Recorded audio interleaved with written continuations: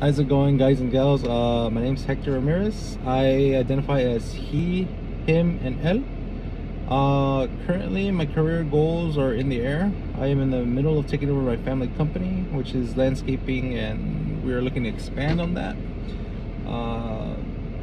And I decided just to go back to school in the downtime. Work's about to start slowing down here in a bit, but I just feel like I have unfinished business with my academics. Place I call home currently, Roy City, Texas, a little bit out of East Texas, more towards Dallas, like 40 minutes or so. When I was younger, I used to call Mexico home. We are from Central Mexico, the Guanajuato area. I went to school in Mexico for about a year and a half-ish. I went to private school and public school. I'm connected to the Mexican-American culture through, well, my heritage. My great-grandmother was of Montezuma descent on my mother's side.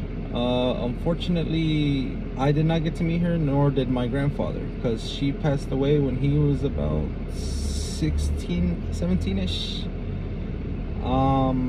It's really unfortunate because everybody knows the Montezuma last name anywhere in Mexico.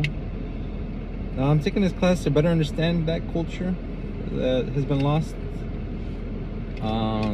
Central America and Central Mexico, it is still there and partial. There's a lot of people that come in from the mountain ranges, the outskirts.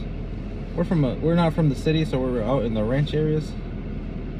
What I want to do with this knowledge, I want to understand my grandmother's heritage, her story, and her great-grandmother's stories.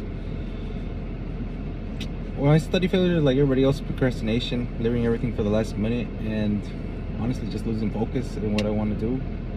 That's why I left school the first time. Well, I hope everybody has a great semester, and thank you very much.